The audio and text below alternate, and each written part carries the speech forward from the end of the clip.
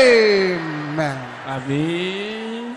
Inherited idol problems. Ìṣòro òrìṣà tí mo jogún. Flow out of my life. Ṣàn jáde kúrò nínú ayé mi. In the name of Ní Jesus. orúkọ Jésù. Open your mouth and begin to decree it. Lanu rẹ kò bẹ̀rẹ̀ sí pa á láṣẹ.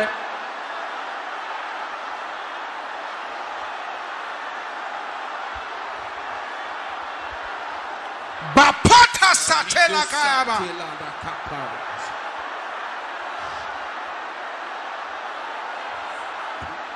Yes.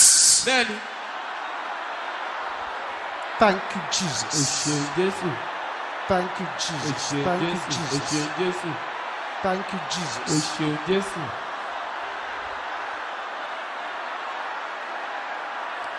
In Jesus' name we pray. Lórúkọ Jésù la gbàdúrà. Evil flow from my parents. Ìṣàn búburú látọ̀dọ̀ àwọn òbí mi. Can you shout this loud? Ẹ̀kígbe rẹ̀ lówó pè. Die! In the name of Ní Jesus. orúkọ Jésù.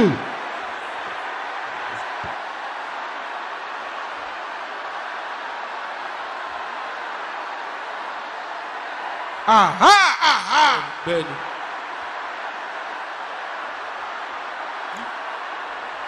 In Jesus' name we pray. Lórúkọ Jésù la gbàdúrà. Power Agbára of placental bondage. tí ìdè olúbí. Can you shout it loud? Ẹ̀kígbe rẹ̀ lóhùn rárá. Die! In the name of Ní Jesus. orúkọ Jésù. Open your mouth and decree it. Lẹ́nu rẹ̀ kó pa láṣẹ. It is a decree. Àṣẹ ni. Makate secheleke yabo shentera basanta. Open your mouth, open your mouth, open your mouth. Lẹ́nu rẹ̀. Pa. Da. Da. Pa. In Jesus' name we pray. Lórúkọ Jésù la gbàdúrà. Idol powers. Agbára òrìṣà. My head is not your candidate. Orí mi kò sí fún ọ. Your voice is not loud enough. Ohùn yóò lọ sókè tó. Carry your load Ẹrù rẹ̀. in the name of Jesus. Ní orúkọ Jésù.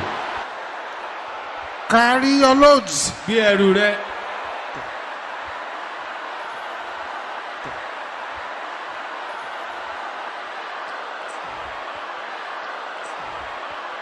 Makatese tilakaya boshanda. Você cai a massa.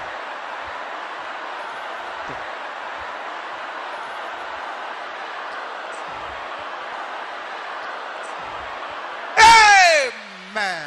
Amém. Idol power of my father's eye.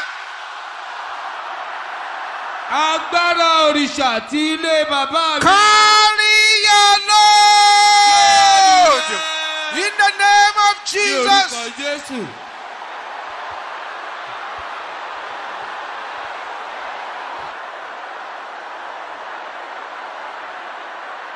Yes. Bẹ́ẹ̀ni. Yes. Bẹ́ẹ̀ni.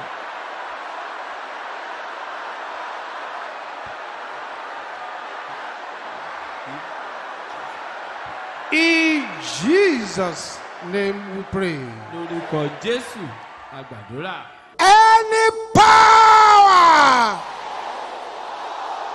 Agbára kágbára. calling my name in the coven, Tó ń porúkọ mi lájọ àjẹ́. can you shout this loud? Ẹ̀kígbe rẹ̀ lóhùn rárá. Your voice is not loud enough. Ohùn rẹ̀ ò lọ sókè tó. Before I leave this place, Kí n tó kúrò. die! Kú. In the name of Ní Jesus. Lórúkọ Jésù.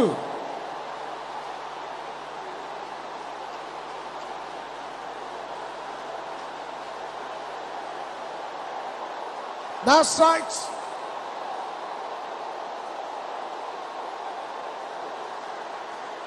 Open your mouth and decree it. Lẹ́nu rẹ̀ kó pa láṣẹ. In the name of Lórúkọ Jesus. Jésù. Thank you, O Jesus. ṣeun Jésù. Thank you, O Jesus. ṣeun Jésù.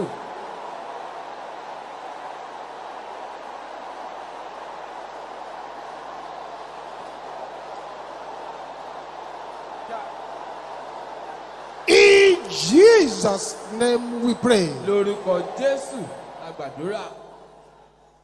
This next prayer Àdúrà tó kàn yín. is going to bring instant breakthroughs. Yóò mú àlàjá lẹ́sẹ̀kẹsẹ̀ wá. Say, my Father, Bàbá mi, shake the heavens, mì àwọn ọ̀run, shake the earth, mì ilẹ̀, shake the seas, mì àwọn òkun, and release my portion. kó sì fi ìpín mi lé mi lọ́wọ́. My Father, Bàbá mi, shake the heavens, mì àwọn ọ̀run, shake the earth, mì ilẹ̀, shake the seas, mì àwọn òkun, and release my portion. kó sì fi ìpín mi In lé the mi name lọ́wọ́. of Jesus, Lórúkọ Jésù. open your mouth and command them to be shaken. La ẹnu rẹ kó pàṣẹ kí á mì wọ́n.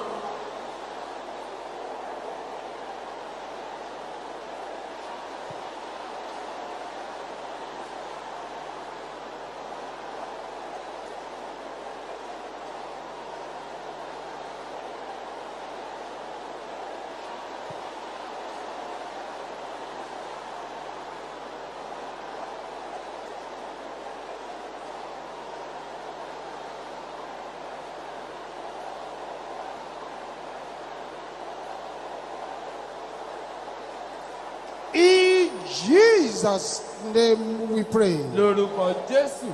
la A gbàdúrà. sevenfold Àmì amen. méje.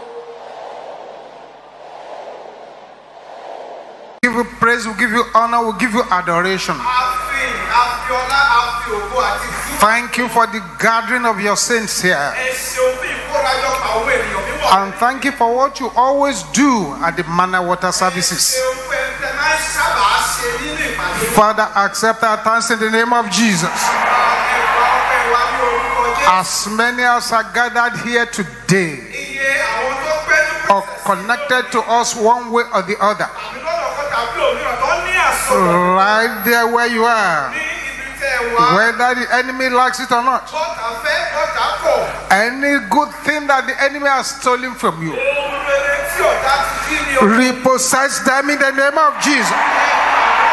Repossess them, repossess them, repossess them, repossess them, repossess them in the name of Jesus.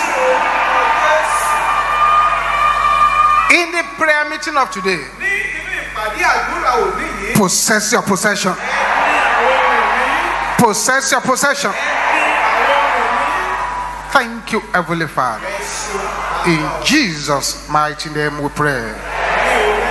A louder amen. Let's have a seat. God bless you.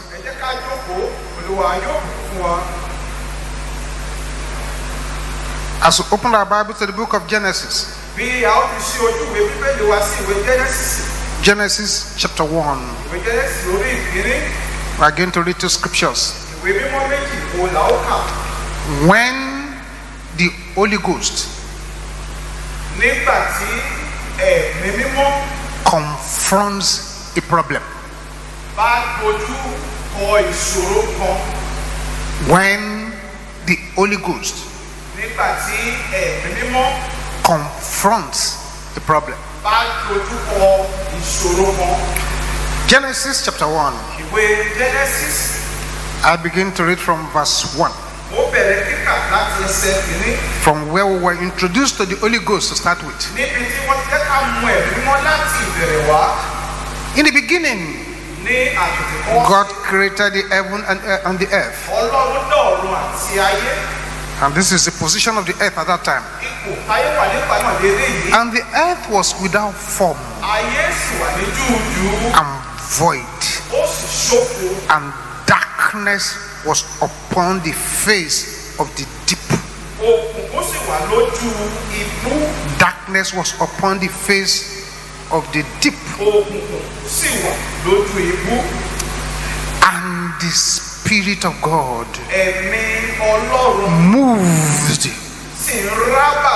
upon the waters. Listen carefully, beloved. When a problem confronts the Holy Ghost, or when the Holy Ghost confronts a problem, something must happen. Can you shout this at the top of your voice without any apology to anybody sitting beside you? Holy Ghost! Is that the loudest you can shout it? Confront my problems by the thunder of your power in the name of Jesus.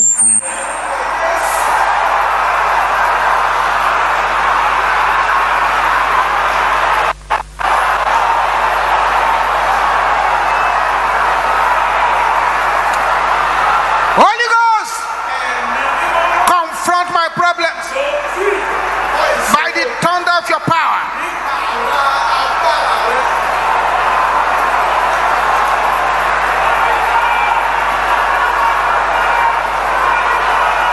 In Jesus' name we pray. Shout this with fire. My way. Hear the word of the Lord. By the bulldozing power of the Holy Ghost. Open. If you want your way to be open, this is a strong prayer. My way. Hear the word of the Lord. By the bulldozing power of the Holy Ghost. Open in the name of Jesus. Something is happening already.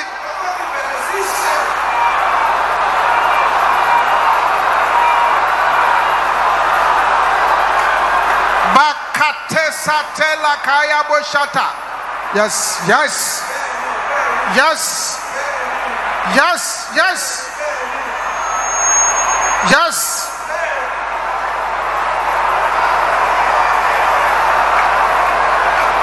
In Jesus' name we pray. Have your seat for a few minutes. The Bible says that the world was in a chaotic situation. The world was in a confused situation. No form, no void. Then what happens? The world was without form and void. There was no form, it was void. Then the Spirit moved upon the waters. If we're careful reader of Scripture, many times, over and over again, you'll be reading about spirits moving upon men. Spirit moved upon men, and men demonstrate the power of God after that move of the Holy Spirit. Many times in Scripture you will hear, and the Spirit of God came upon him.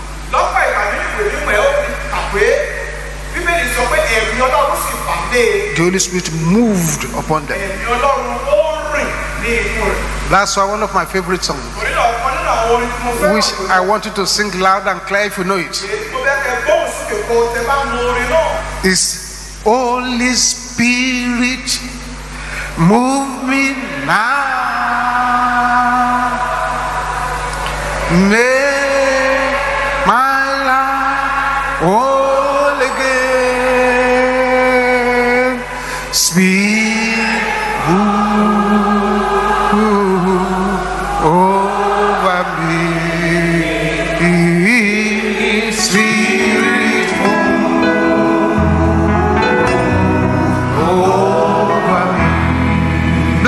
Blessed Holy Spirit, Holy Spirit. Sing it loud and clear. Hallelujah.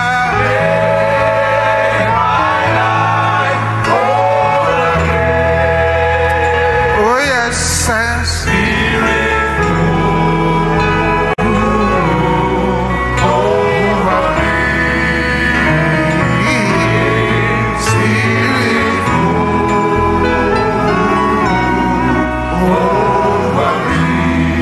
Blessed Holy Spirit, Holy Spirit, moving now. Hallelujah. Make my life whole again. Oh yes, Spirit, move over me.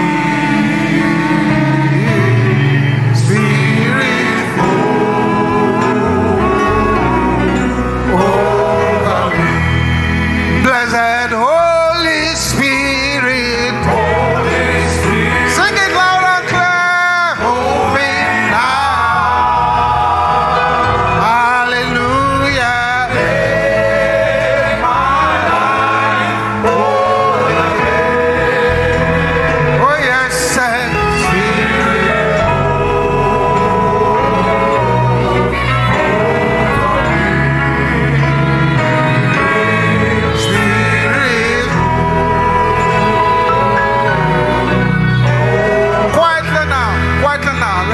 Holy Spirit, Holy Spirit, moving now. Hallelujah. Masekataria Kaya Boshanda. Oh yes, Spirit.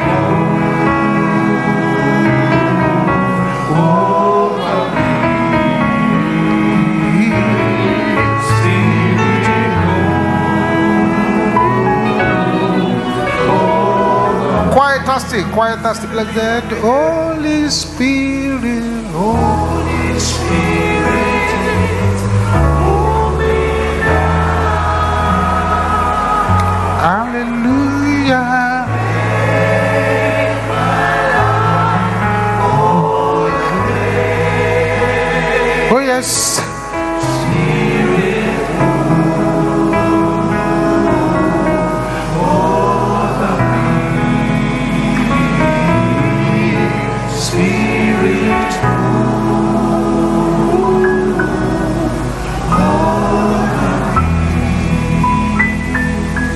Thank you, Jesus.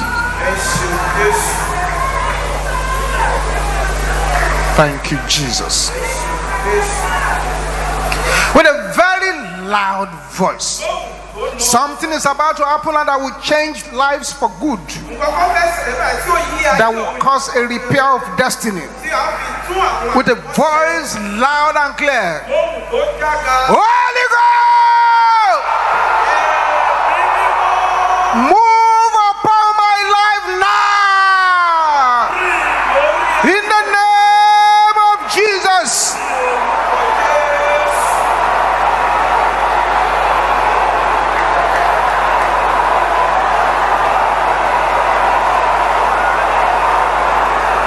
Open them out, open them out. That's why you are here.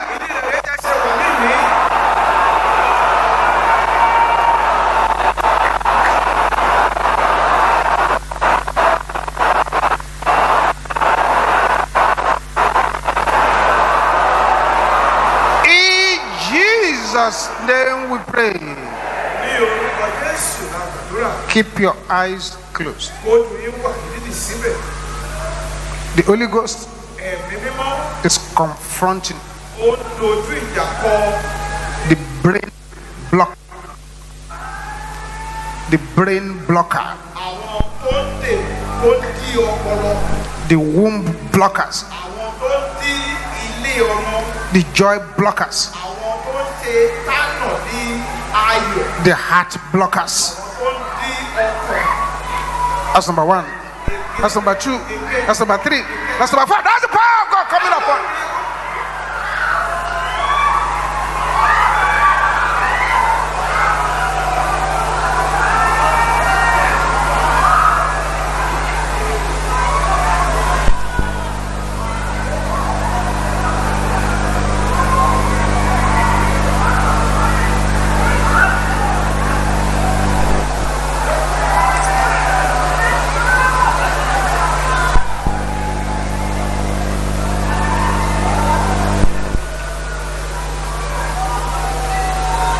Silence. The Holy Ghost is confronting the grave spirits. That's number 1, 2, 3, 4, 5, 6, 7, 8, 9, 10.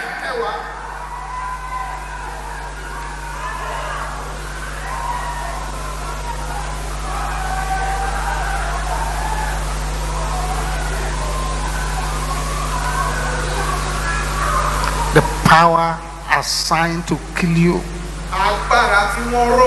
to destroy your health, has been killed now.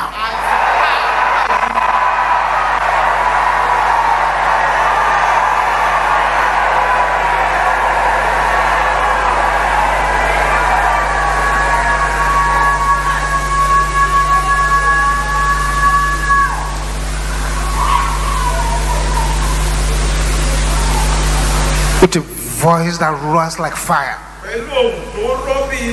We're not here to joke tonight, you can see. Let your voice embarrass the person close to you. Holy Ghost! Torment my tormentors. In the name of Jesus.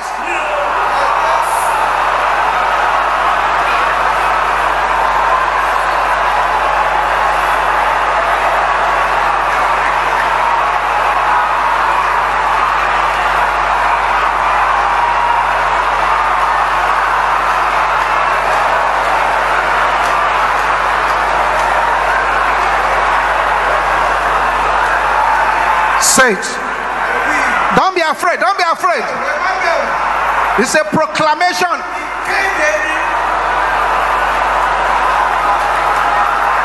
Yes. They must let you go. They must let you go. Let her go. Let her go. Let her go. Let her go. Let her go. Let her go. Let her go. Let her go. Let her go. In the name of Jesus. In Jesus' name we pray. Have your seat, beloved. Let's continue for a little bit further. It is a day of disaster for a problem. The day the Holy Ghost collides with that problem. The reason sometimes when we pray, some people fall down or they begin to feel faint, because there is a strong man in their lives. The Holy Ghost collides with that strong man, and there is a battle going on inside the person. The person may fall down, the person may not be able to stand. A head-on collision with the Holy Ghost is a serious disaster for a problem.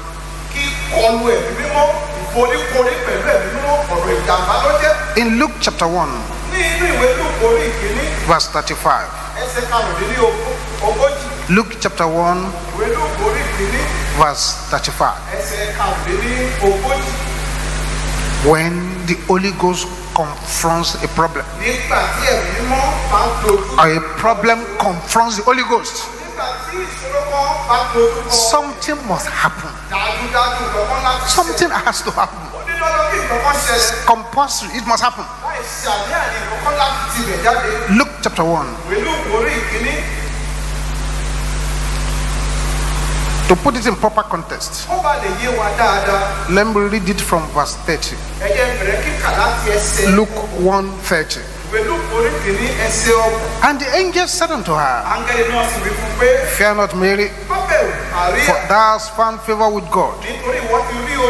And behold, thou shalt conceive in thy womb, and bring forth a son, and shall call his name Jesus. He shall be great, and shall be called the Son of the Highest. And the Lord God shall give unto him the throne of his father David, and he shall reign over the house of Jacob forever. And of his kingdom there shall be no end. A woman who was not married to any man yet, a woman who was still a virgin, a virgin.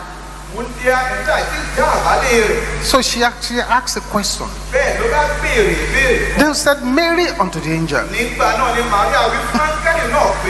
How shall these things be, seeing I know not a man? Never slept with anybody. They are talking about pregnancy. And the angel answered and said unto her, The Holy Ghost shall come upon thee. That is all. That's all you need. I'm praying for somebody here today. The Holy Ghost shall come upon you. Shall come upon you. Shall come upon you. Shall come upon you. Shall come upon you. Shall come upon you. Shall come upon you. Shall come upon you. A sevenfold amen.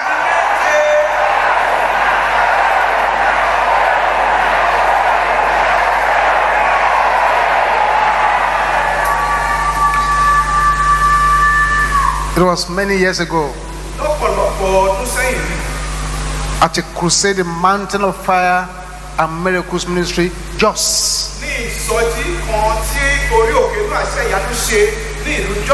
Plateau State. If anybody was there, then they will remember what I'm saying now. We took our prayer point from this verse. Mary said, How can these things be? Then just said, The answer is simple.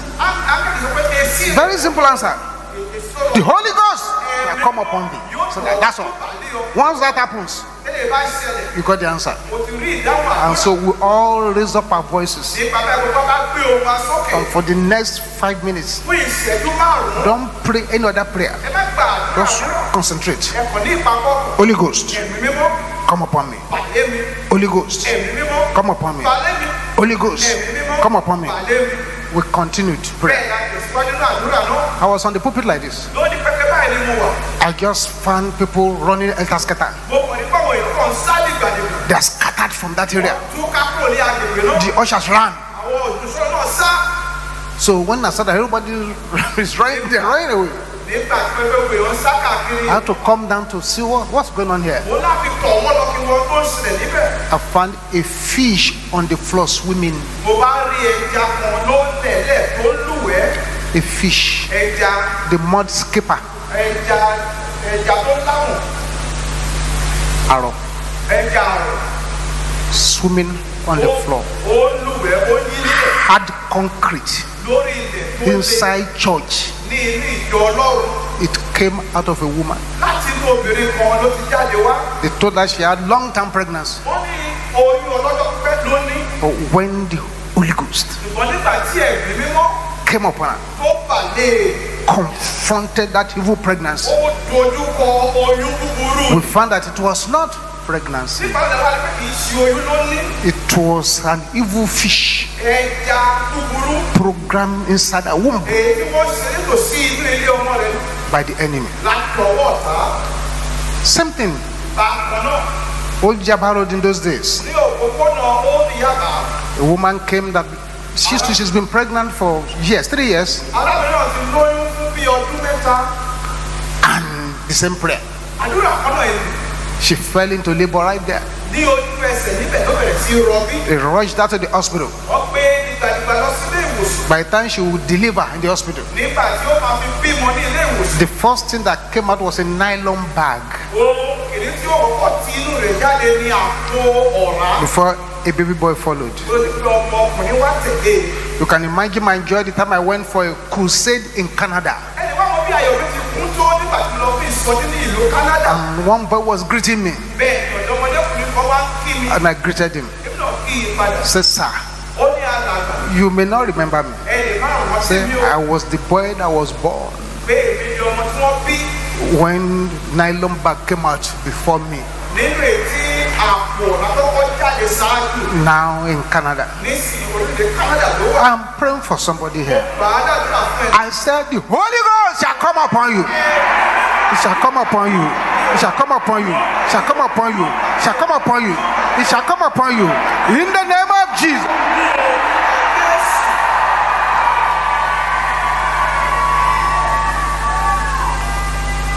A cow is reversing.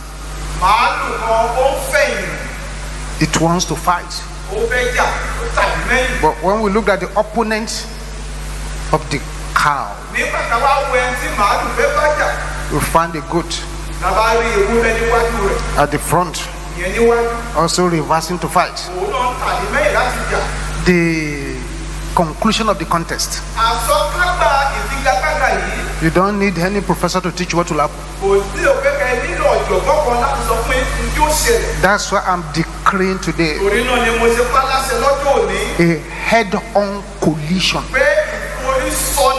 between your problems and the Holy Ghost. In the name of Jesus. In the name of Jesus. In the name of Jesus. Holy Ghost! My life is available.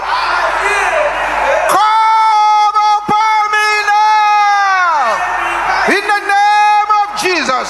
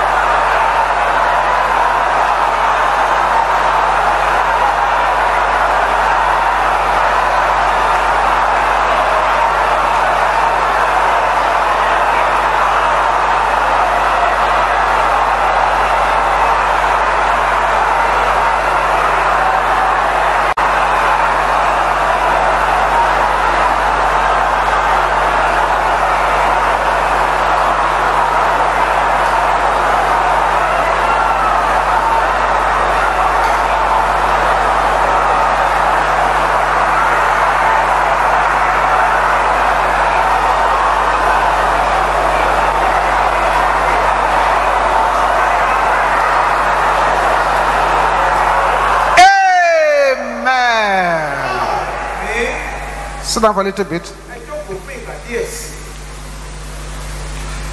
Take your Bible. Go to the book of Zechariah, chapter 4, verse 6. Zechariah 4:6.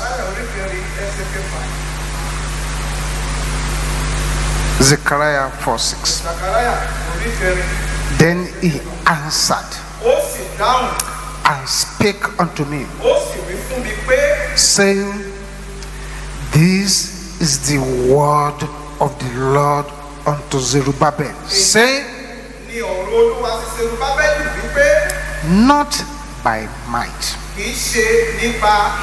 nor by power, but by my spirit, said the Lord. Said the Lord. That's the origin of that our popular song. Very popular song, which we're going to sing now. It says, not by might, not by power, but by my spirit, said the Lord. It's not by power, it's not by might, It's not by might, my spirit says the Lord. Hallelujah. It's not by power. It's not by power. It's not by might. It's not by might. By my spirit says the Lord. Then what's going to happen? This mountain shall be removed. Hallelujah. This mountain has been removed in Jesus' name. This mountain has been removed. Hallelujah. Where's this is not by power. It's not by power. My spirit says the Lord. It's not by power. It's not by power. My spirit. This mountain. This mountain. This mountain. This mountain has been removed. This mountain has been removed in Jesus' name. This mountain has been removed. My spirit says. This mountain must be removed. This mountain has been removed. Hallelujah. Has been removed in Jesus' name. This mountain has been removed. My spirit. This mountain. This mountain. This mountain. This mountain has been removed. This mountain has been removed in Jesus' name. This mountain has been removed. My spirit says, by the reason of anointing, every yoke must be broken. By the reason of anointing, every yoke must be broken. Every yoke must be broken. By the reason of anointing, every yoke must be broken. By the reason of anointing, every yoke must be broken. Every yoke must be broken. By the reason of anointing, every yoke must be broken. Every yoke must be broken. By the reason of anointing, every yoke must be broken. Every yoke must be broken. By the reason of anointing, every yoke must be broken. Every yoke must be broken. By the reason of anointing, every yoke must be broken. Every yoke must be broken. Raise up your two hands and shout loud and clear again.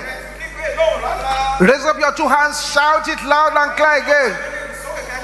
Holy Ghost, break my yoke in the name of Jesus.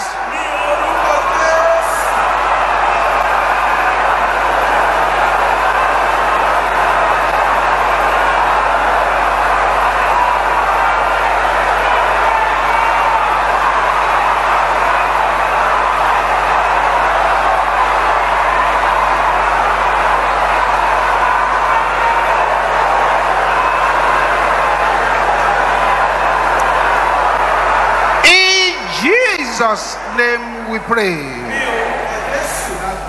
Sit down, beloved.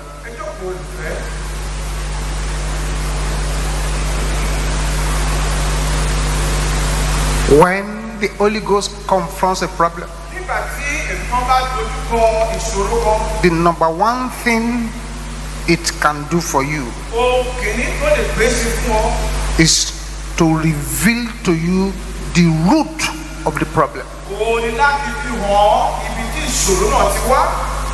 Maybe it's sin. Maybe it's curses. Evil covenants. Maybe it's a satanic attack. A demonic invasion. Whether it's self-afflicted, whether it's carelessness, it will reveal to you whether the solution is deliverance, or you need to be discipled more as a child of God.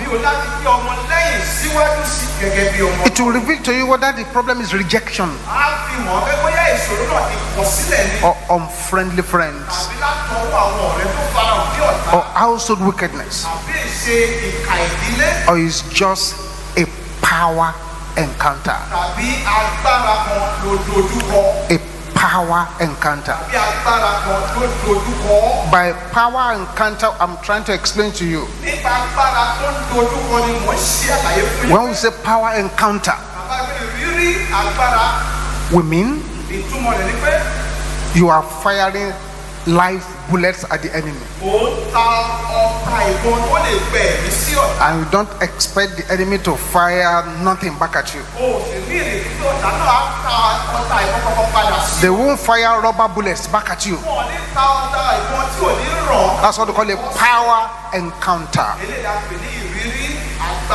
That's what happened when Paul and Silas entered into a city. Immediately they began to move in the power of God. That was a power encounter. They raged against them.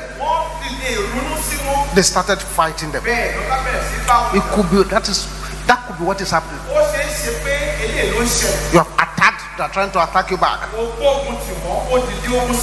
Holy Ghost will reveal to you whether it is God that is actually your problem. Because God can be the source of your problem. In that case, if it's God's case, no deliverance minister, no pastor, no matter how anointed, can help you.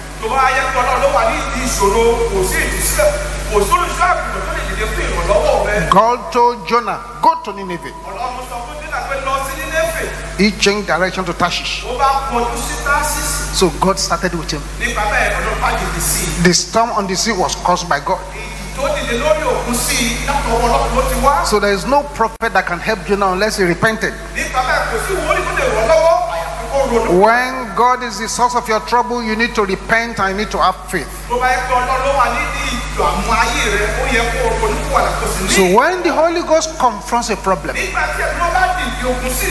number one, it reveals to you the root of that problem. Number two, the Holy Ghost helps you to pray the right prayers. You could pray the wrong prayer from the cradle to the grave. Sometimes we pray for already available blessings, while what we should pray for is to contest against the hindering powers.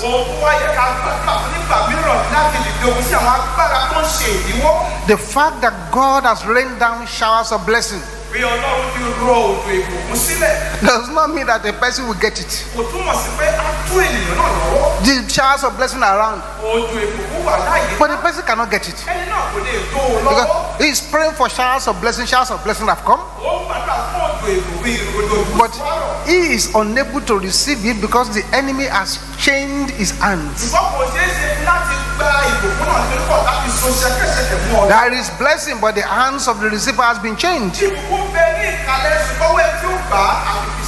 He should stop the prayer on rains of blessing now and command his hands to be unchained.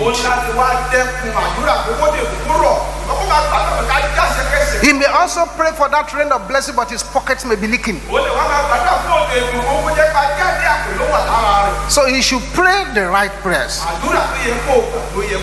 That's why this prayer point, oh God, arise, let me be in the right place at the right time, is one of the most powerful prayers. Because many people suffer from satanic diversion. The angel of God is waiting for you in Lagos. That was a forwarding address from heaven. You thought things are too hard, so you ran to Ghana, while the angel waited in vain for you to appear in Lagos.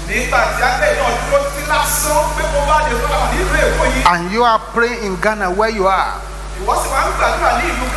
Oh God, bless me. Oh God, bless me. That's the wrong prayer. The wrong prayer is, let me be in the right place at the right time. Let me relocate back to where my angels are waiting for me.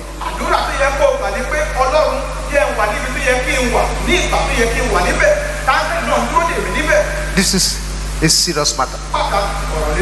A brother at the age of 42 tried to get somebody to marry him. He wasn't making progress. So the prayer was praying that time. Oh Lord, give me the bone of my bone. Give me bone of my bone. So somebody advised him to drop that prayer point and change his prayer point for him.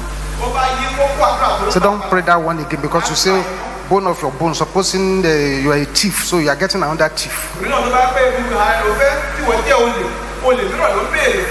The Bible teacher advised him to stop. You say you advised me to stop. What prayer will I pray now? Say, oh Lord, send me a woman who will be my mother, my friend, my everything.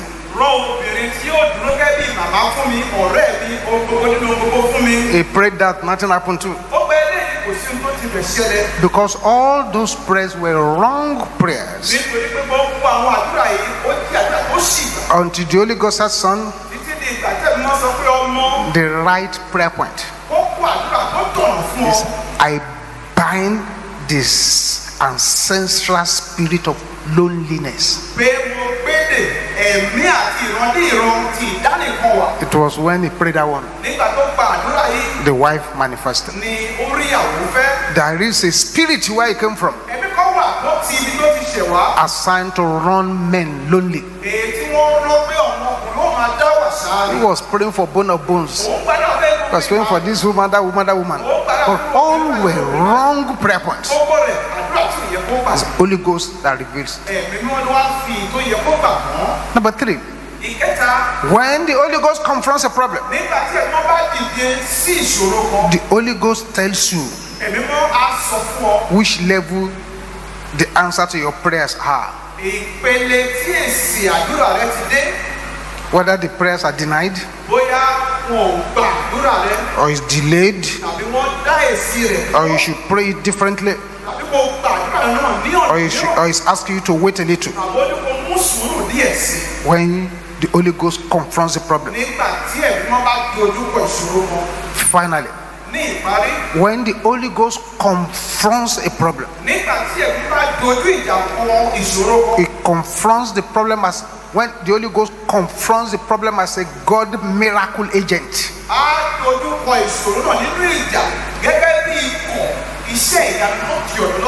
He will now disarm, it defeats, it drives out, and destroys the problem. That is what happens when the Holy Ghost confronts a problem.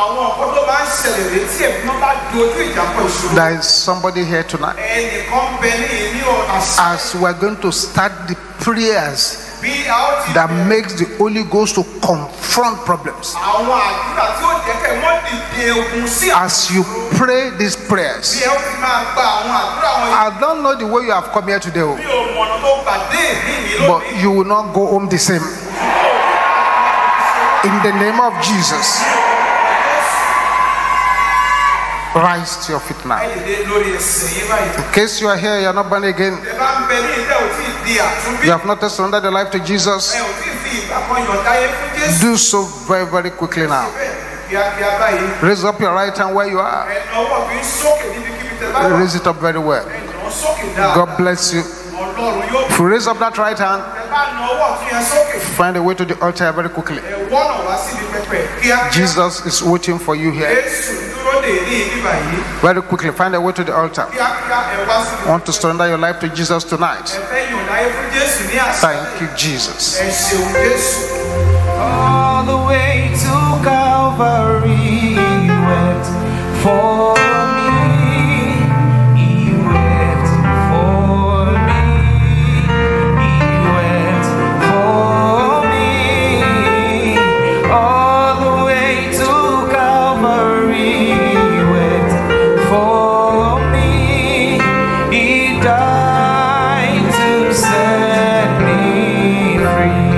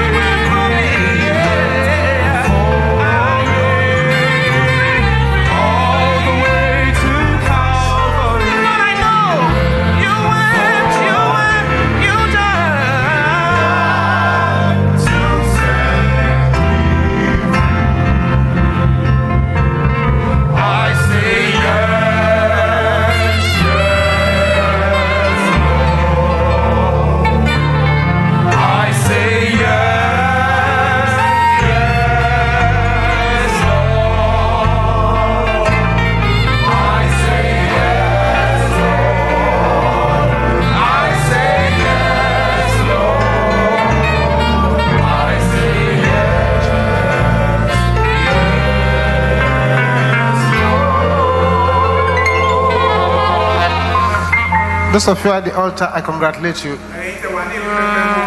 You've taken the most important decision in life. Just close your eyes. Bow down your heads. Say what I'm going to say after me. If you are watching us online too, say what I'm going to say after me. Say, Father, in the name of Jesus, I come before you now. Lord Jesus, come into my life. Take control of my life. As from today, I say bye-bye to the devil. I enter into the kingdom of light. Thank you, Lord. Amen. I'm going to pray with you now. Father, I thank you for your children here. Let your anointing be upon their lives. Write their names in the book of life. Thank you, Heavenly Father. In Jesus' mighty name I pray. Open your eyes. Just follow this by Pastor for 1 or 2 minutes and join us later. Thank you, Jesus. For those of you who surrendered life to the Lord Jesus Christ, for more information and prayers and counseling, you can see our phone numbers on the screen for calls and messaging. Prayer warriors and counselors are waiting to attend to you. God bless you as you do so. On the mountain, in the valley, on the land, and in the sea. On the mountain, in the valley, on the land, and in the sea. Hallelujah. The Lord is my portion in the land of the living. The Lord is good forevermore. The Lord is my portion in the land of the living. The Lord is good forevermore. On the mountain, in the valley, on the land, and in the sea. On the mountain, in the valley, on the land, and in the sea. Hallelujah! The Lord is my portion in the land of the living. The Lord is good forevermore. The Lord is my portion in the land of the living. The Lord is good forevermore. To where I am, Mama. See, I know me, Lord. See, I know me, Lord.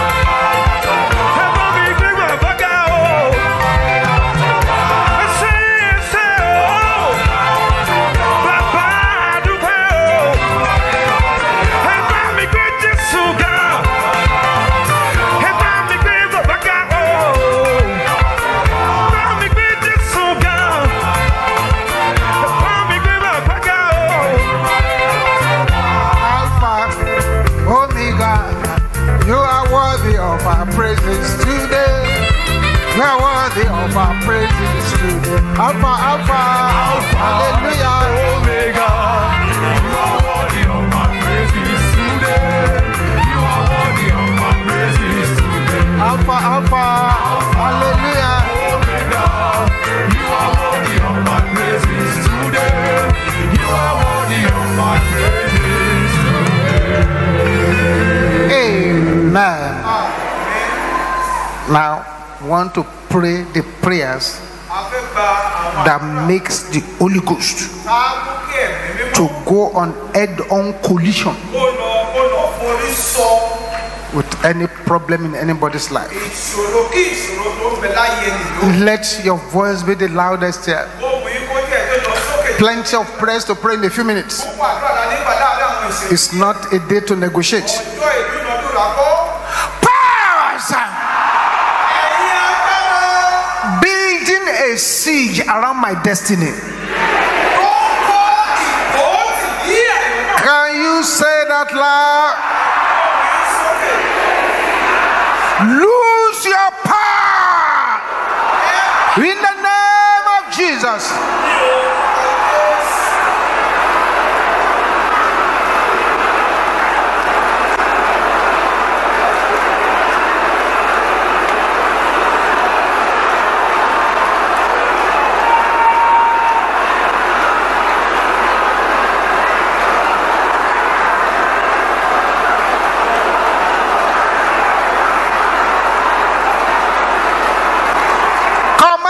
Lose their power.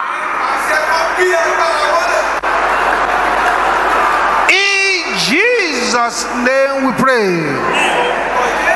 Say, battles are assigned to scatter my happiness. Can I hear your voice roaring like thunder? Holy Ghost, scatter them in the name of Jesus.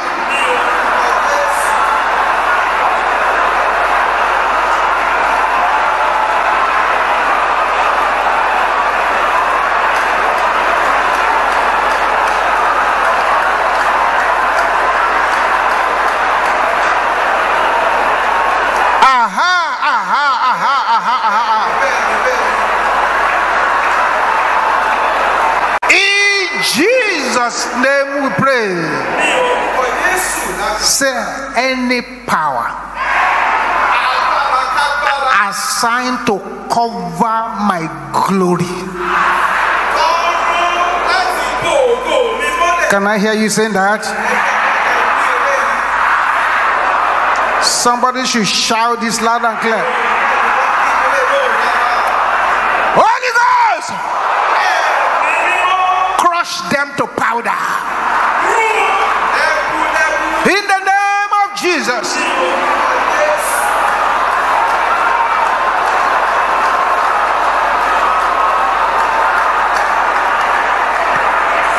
Yes, any power that wants to cover my glory, Holy Ghost, crush them to powder.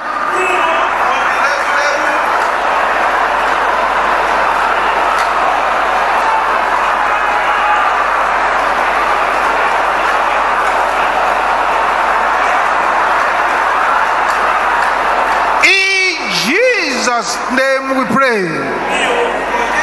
I believe, God, that you are praying. Voice of the wicked over my destiny, shut up. Can I hear you shouting that? Can you raise your voice a little bit further? Can you make it louder than that? In the name of Jesus.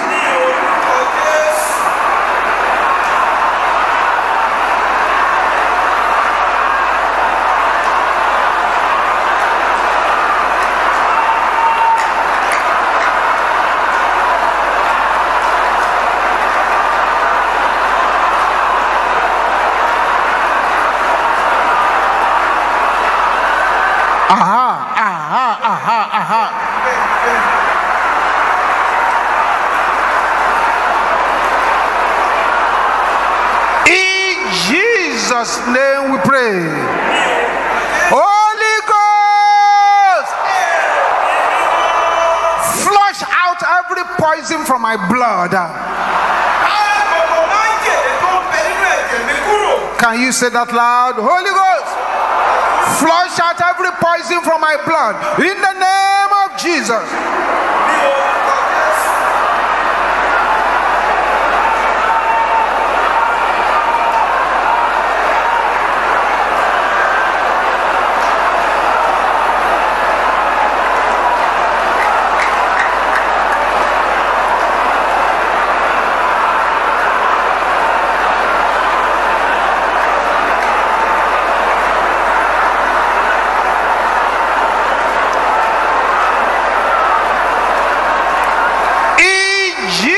Jesus' name we pray. This particular prayer is a very serious matter, and I want you to take it seriously. The curse of Goliath over my life. Can you say it again? Say it again. Shout it loud. You shall not stand in the name of Jesus.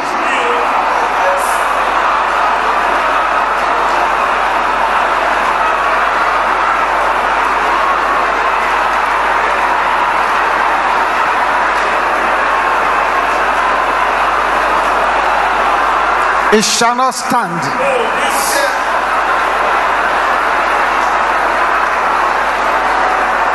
In Jesus' name we pray. Silence. Perfect silence. Don't say anything until I ask you to speak. Father, in the beginning, the Spirit of God moved upon the waters, and your word says, let there be light. Father, start from the head of everyone gathered here. Any presence in any head that's not supposed to be there, your word says, strangers shall fade away, and they shall be afraid out of their closed places. Holy Ghost, fall upon the head, upon the head, upon the head, upon the head, upon the head. Begin to burn to ashes every evil crown, conscious, unconscious. Begin to burn to ashes every evil load, conscious, unconscious. Burn, burn, burn, burn, burn, burn, burn, burn, burn, burn, burn, burn, burn, burn to ashes.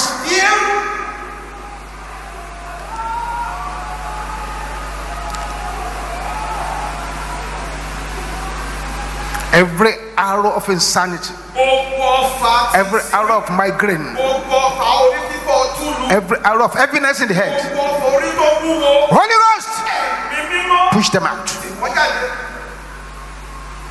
That's the first person. That's number 2. That's number 3, 4.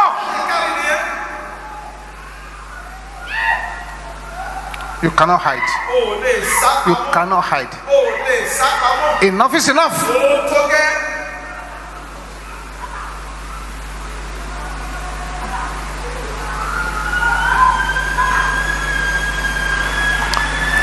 The evil hand laid upon your head as a baby to divert your destiny. Fire is coming upon your head to remove it, to remove it, to remove it.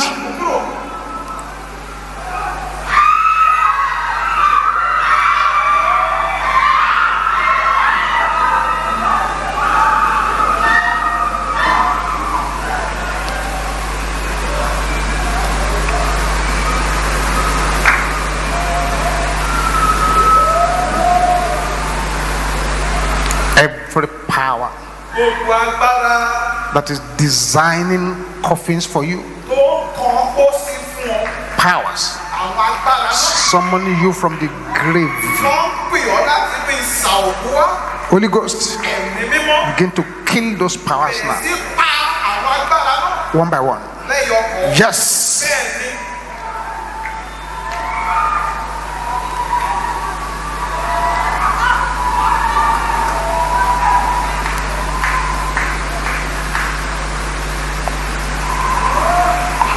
Anything you have eaten or swallowed that is now working against you, the Holy Ghost is confronting them in your body, and they must be pushed out. They must go. They must go. They must go. They must go. In the name of Jesus.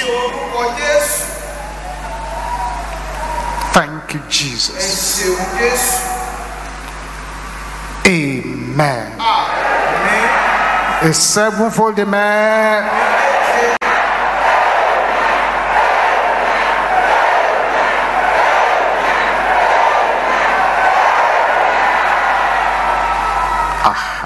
Thank you, Jesus. Bring out your tithes and your offering for this meeting.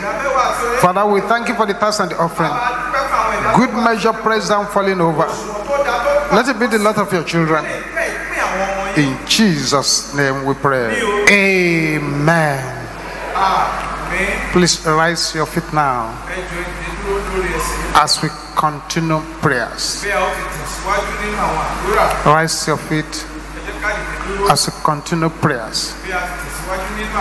But if you are here tonight and you have been hearing strange voices,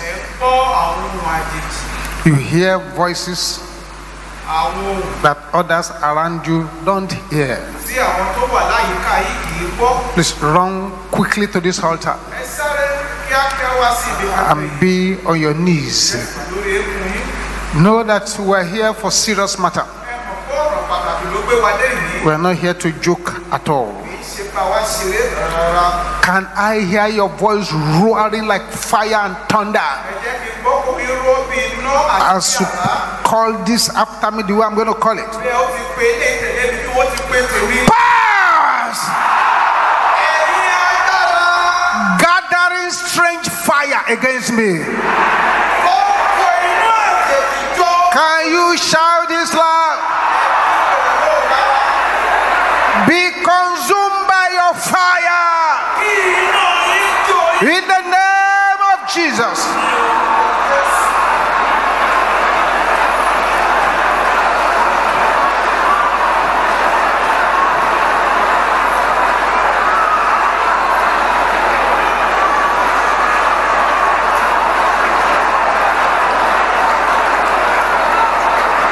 Be consumed by your fire. Jesus.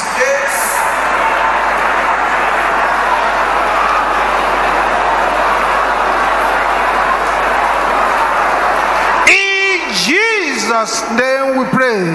Say, powers assigned to attack me with sickness. Can I hear all the sisters here shouting this? I'm sure the sisters can shout it louder than brothers. Can I hear you roaring like thunder? Carry your load in the name of Jesus.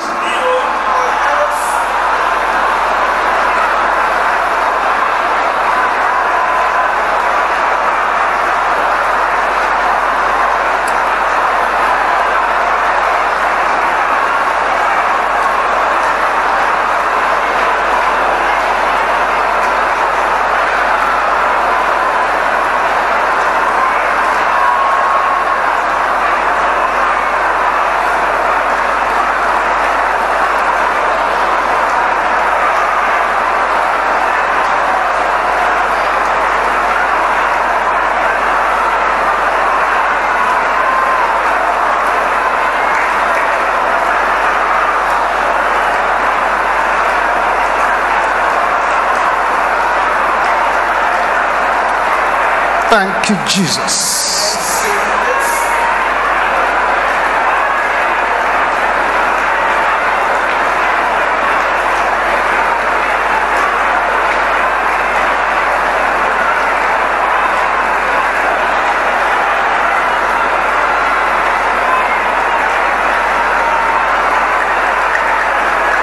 In Jesus' name we pray. I want you to lose your temper in the Holy Ghost as you pray this next prayer. Spider of backwardness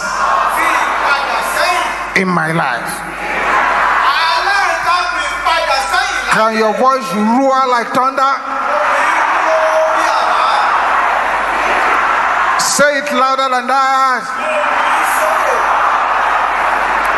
Catch fire in the name of Jesus. Set the spider ablaze.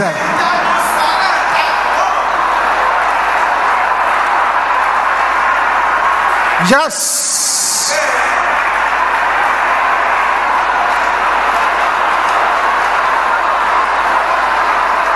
In Jesus' name we pray.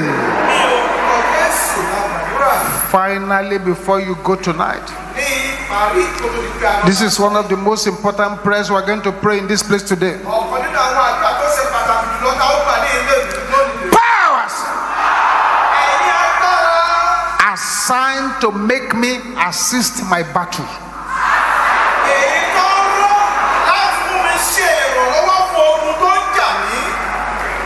A lot of people are assisting their own battles. Powers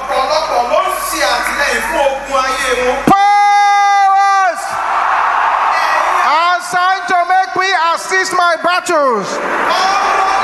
Die in the name of Jesus. I shall not assist my battles.